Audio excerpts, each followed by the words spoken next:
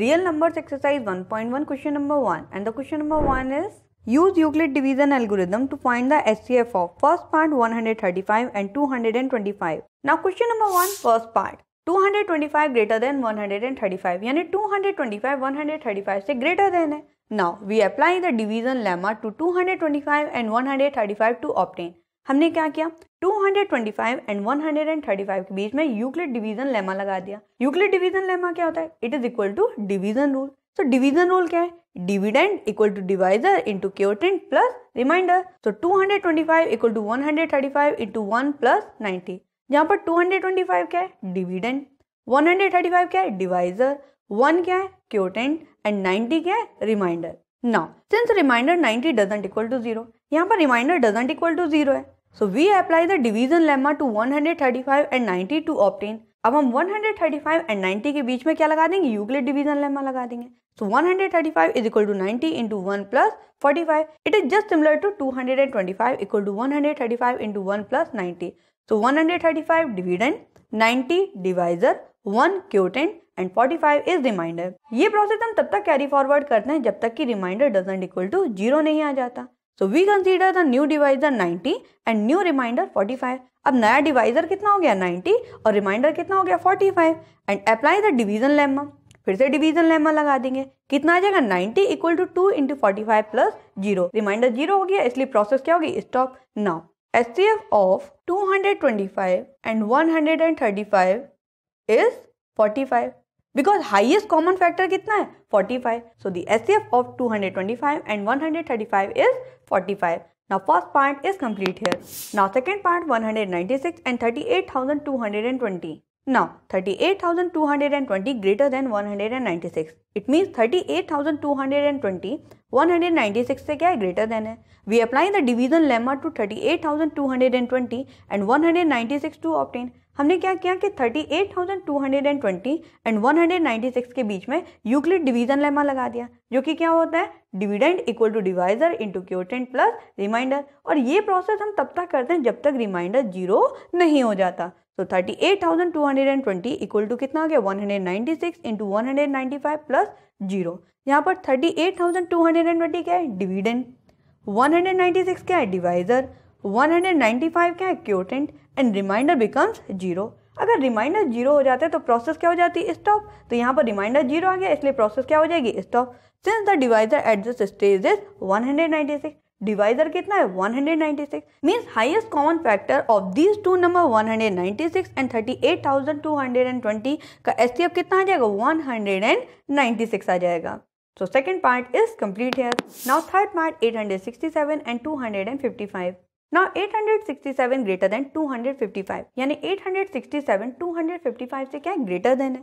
We apply the division lemma 867 and 255 to obtain. हमने क्या किया? 867 and 255 पर डिवीजन लेमा अप्लाई कर दिया. अब डिवीजन लेमा क्या होता है? Dividend equal to divisor into quotient plus remainder. So 867 equal to 255 into 3 plus 102. जहाँ पर 867 क्या है? डिविडेंड, 255 क्या है? डिवाइजर, 3 क्या है? क्वोटिएंट एंड 102 क्या है? रिमाइंडर. ये प्रोसेस हम तब तक कैरी फॉरवर्ड करेंगे जब तक रिमाइंडर इक्वल टू 0 नहीं हो जाता. Now since the remainder 102 doesn't equal to 0, क्योंकि यहाँ पर रिमाइंडर डजंट इक्वल टू 0 है and that is why division lemma two 255 and 102 to obtain. अब हमने 255 एंड 102 के लिए डिवीजन लेमा अप्लाई कर दिया तो कितना आ जाएगा? 255 इक्वल टू 102 इंटू 2 प्लस 51. यहाँ पर 255 क्या है? Dividend, 102 divisor, 2 quotient and 51 is reminder. Once again reminder doesn't equal to 0 यानी इस प्रोसेस को हम फिर से कैरी फॉरवर्ड कर देंगे जब तक कि रिमाइंडर इज इक्वल टू 0 नहीं हो जाता. So 102 is equal to 51 into 2 plus 0. Now remainder is equal to 0 here. So this process is stop here. Now divisor at this stage, इस स्टेज पर डिवाइजर कितना है? 51. अगर डिवाइजर 51 है यानी हाईएस्ट कॉमन फैक्टर भी कितना होगा? 51 होगा. तो third part is complete here. Real numbers exercise 1.1 question number second and the question number second is show that any positive odd integer is of the form 6q plus 1 or 6q plus 3 or 6q plus 5 where q is some integer. Now in this question let a be any positive integer and b equal to 6. हमने यहाँ पर क्या late किया कि a एक positive integer है और b क्या है? 6 है. Then by Euclid's algorithm. अब Euclid's algorithm क्या है? Dividend equal to divisor into quotient plus remainder. So a equal to 6q plus r, यहाँ पर a क्या है डिविडेंड, 6 क्या है divisor, q quotient and r is reminder. For some integer q greater than equal to 0, जहाँ पर quotient की value क्या है ग्रेटर देन इक्वल टू 0, यानी 0 से बड़ी या फिर इक्वल है। And now reminder equal to 0 1 2 3 4 5, यहाँ पर रिमाइंडर क्या होंगे 0 1 2 3 4 5, because r lies between 0 and 6। r की जो वैल्यू है यानी रिमाइंडर की जो वैल्यू है वो 0 और 6 के बीच में लाई कर रही है। किस तरीके से, r is greater than equal to 0, r की वैल्यू 0 से बड़ी होगी या फिर बराबर होगी, एंड लेस देन 6, और 6 से क्या होगी छोटी होगी, यानी डिविडेंड से छोटी होगी। Therefore a is equal to 6q और 6q plus 1, 6q plus 2, 6q plus 3 और 6q प्लस 4 और 6q प्लस 5। तो a की वैल्यू क्या क्या पॉसिबल है, 6q भी हो सकती है, 6q प्लस 1 भी हो सकती है, and so on 6q plus 5 तक पॉसिबल है। Now 6q plus 1 is equal to 2 into 3q plus 1। हम 6 को किस तरीके से लिख सकते हैं, 2 इंटू 3 के फॉर्म में लिख सकते हैं। तो 2 into 3q plus 1, assume that 3q is equal to k1। हमने 3q की जगह पे कितने लिख दिया k1, जहां पर k1 क्या है, एक पॉजिटिव इंटीजर है। क्या है, पॉजिटिव इंटीजर। तो यहाँ पर लिख देंगे 2k1 plus 1। Similarly 6q plus 3 and 6q plus 5 को भी हम रिप्रेजेंट कर देंगे। तो it is equal to 2 into 3q plus 1 plus 1। तो यहाँ पर 3q प्लस 1 को हमने एज्यूम किया कितना, k2 के इक्वल, एंड यहाँ पर k2 भी क्या है, one of the positive integer. Similarly 6q plus 4 plus 1, अब यहाँ पर भी हम 2 कॉमन कर लेंगे तो कितना आ जाएगा 3q प्लस 2 प्लस 1। अब 3q प्लस 2 को हम कितना लिख सकते हैं, k3, जहाँ पर k3 क्या है, एक पॉजिटिव इंटीजर है। Now 6q plus 1, 6q plus 3, 6q plus 5 are of the form 2k plus 1. It means 6q plus 1, 6q plus 3, 6q plus 5 किस फॉर्म में, 2k plus 1 के फॉर्म में, where k is an positive integer, जहां पर k क्या है, एक positive integer है।